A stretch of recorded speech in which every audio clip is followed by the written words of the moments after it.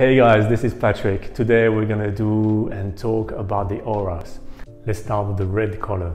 Red color, so it means you are well grounded, like with the root chakra, and you're an energetic person, a very strong and physical. You can be very competitive and you're more likely to be like a leader, entrepreneur, achiever, a lot of courage. Then there's the orange color. Orange color, you are adventurous, you're thinking a lot and you considerate a lot. You're having pleasure, but you always enjoy what you do and you like challenges and you are a positive person. Very productive and you like adventure and business. The yellow color is playful, very sunny, creative, fun. You like to learn a lot, you like to move, entertain others.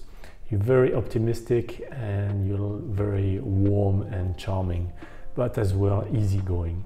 With the green color, you're very social. This brings you communication and as well like you think very quickly and you like to have goals. You have a taste for luxury and responsibility, organizing and social. So we have the blue color, so you're very intuitive, you're spiritual, you are caring, sensitive, loving, helpful, very loyal, compassion, peaceful, desire and devoted. Indigo color, you have clarity, you are a calm person, you have a lot of feelings and a lot of love.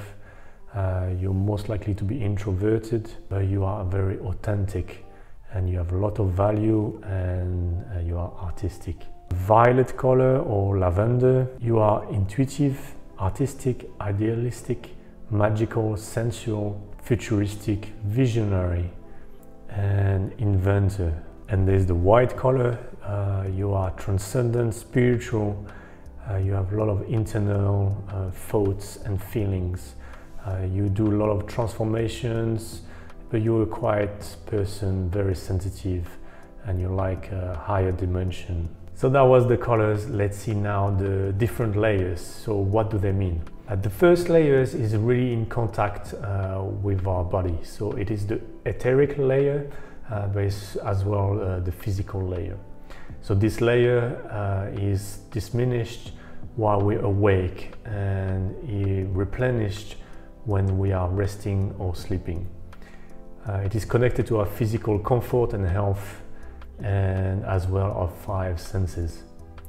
After we have the emotional aura, this is an emotional layer which emits our sensitive nature. It is where we provide our self-love. Then we have the third one, which is the mental aura or the mental layer. We use this layer frequently because it is where the reasons and the thoughts are residing.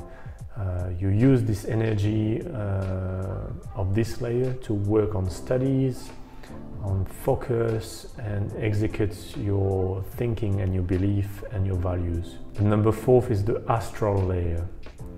This keeps the records of your soul and lives, even the past lives. Past experience, past relationships and your childhood. The 5th layer is the spiritual or the template aura or the layer. This layer you connect with other people with spiritual matters. You grow and you can shine brighter if you are teaching someone, if you're sharing your experience. It is mainly about communication and engaging with others on a spiritual level. The number 6 layer, celestial layer, acts as your third eye. So the same as the chakra. So it helps you to see things. It's your intuitions. It is your as well related to your dreams and be aware of your instincts. And the 7th layer, the absolute, the divine.